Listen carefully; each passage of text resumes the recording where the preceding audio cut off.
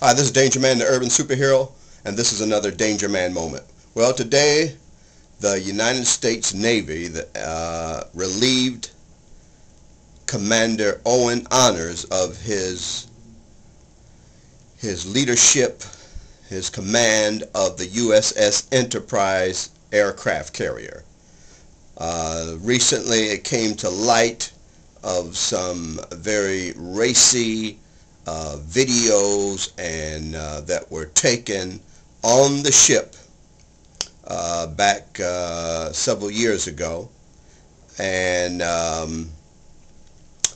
when he was, I think, like the second or third in command of this aircraft carrier, and there was some, racial epithets. There was sexual innuendos and just not the kind of behavior that you would think that a Navy commander would exhibit. Okay, so I wholeheartedly agree on the Navy that that this gentleman should have been removed because in his he had just been given command of the Enterprise. This was going to go join the fleet, and he would have been leading 5,000 to 6,000 young men and women.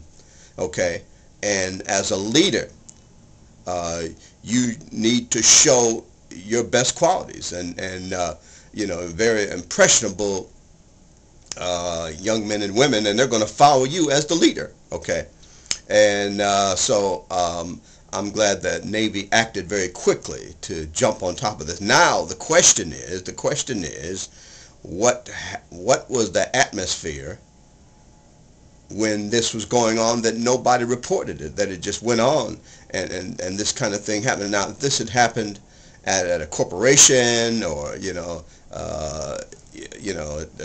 whether it had been an oil company or a department store or just a corporate, a law firm, or some other organization, this wouldn't have been tolerated. Well, this should not have been tolerated in the United States Navy. All right, we send our young men and women there they go there to defend this nation.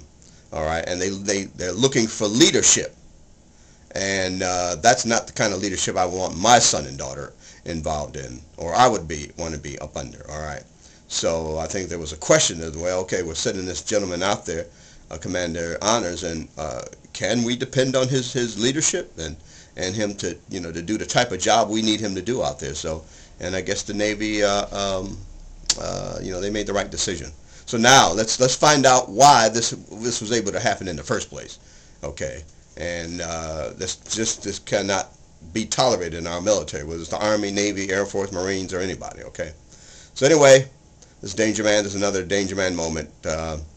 We have to be careful of the images we put out to our young people and the leadership people, the people we get to lead these young people, so that they don't go astray and that they're getting the type of leadership that's required for them to be, the type of people that we want to be proud of, and that will do a good job for us, and we'll have a distinguished career.